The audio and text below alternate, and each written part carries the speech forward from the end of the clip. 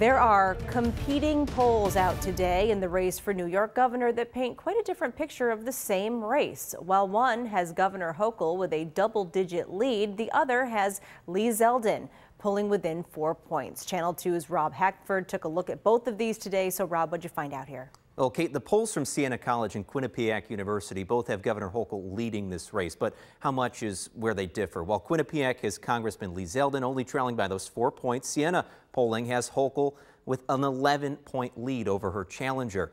When Siena conducted a similar poll last month, the governor's lead was 17 points, though, which suggests that Zeldin has made up some ground.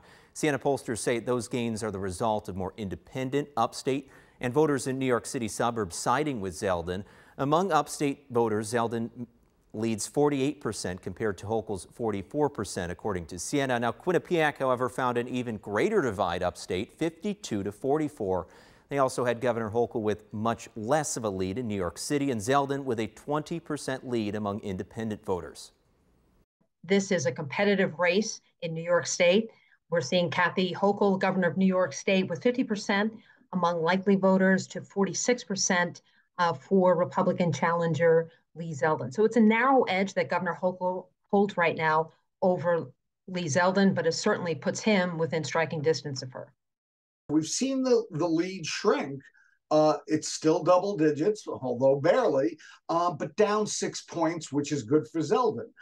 The bad news for Zeldin is he's still down 11 points, and there's only 3 weeks to go.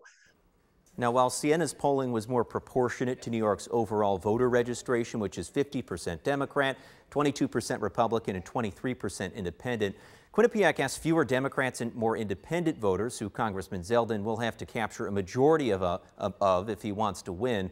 If you take the average of both polls, though, Governor Hochul would still be up 7.5%. But as we've seen over the past couple months, this race continues to tighten and will be the most competitive gubernatorial race in New York in decades. Kate?